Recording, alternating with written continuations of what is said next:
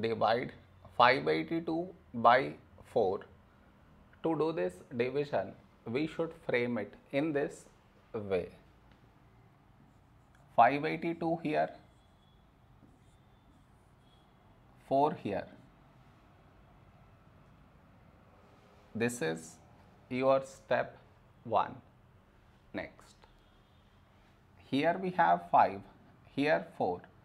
A number close to 5 in 4 table is 4 ones 4. Now we should subtract, we get 1. After this, bring down the beside number, so 8 down, so 18. A number close to 18 in 4 table is 4 fours 16. Now we subtract, we get 2. After this, bring down the beside number, so 2 down, so 22. A number close to 22 in 4 table is 4 fives 20.